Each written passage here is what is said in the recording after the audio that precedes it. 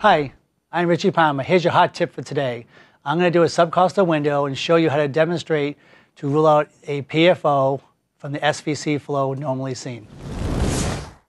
From the subcostal window, we always interrogate the interatrial septum. In the area of the fossa ovalis, there's echo dropout that we see.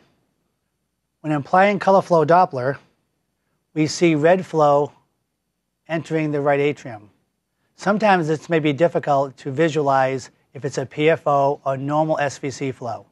To get a better image of this, it's important to do one thing.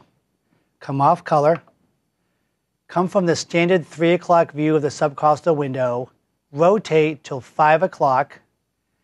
As you move from 3 o'clock to 5 o'clock, you'll bring the bicaval view in, where you have the IVC, SVC right here. On the lower right panel, you now see the nice red laminar flow of the SVC coming up. And over to the right, in the area of the fossa ovalis, you will see the small PFO. The next image shows a still frame of the SVC flow coming up and the PFO flow seen right here. So now you can differentiate between the normal SVC flow and a PFO. So that was your hot tip of the day. Now it's your turn. Give it a shot.